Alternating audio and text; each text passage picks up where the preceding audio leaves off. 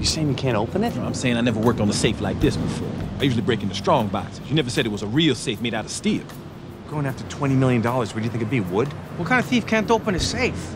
Well, generally I rob balconies. Balconies? Like a cat burglar? That way I never get charged with breaking and entering. And I never steal nothing over $1,000 because in New York that is a felony. What do you get, like potted plants? No, bitch, I don't be stealing no potted plants. I steal mostly satellite dishes. Got a friend of mine who'll be hooking up illegal DirecTV.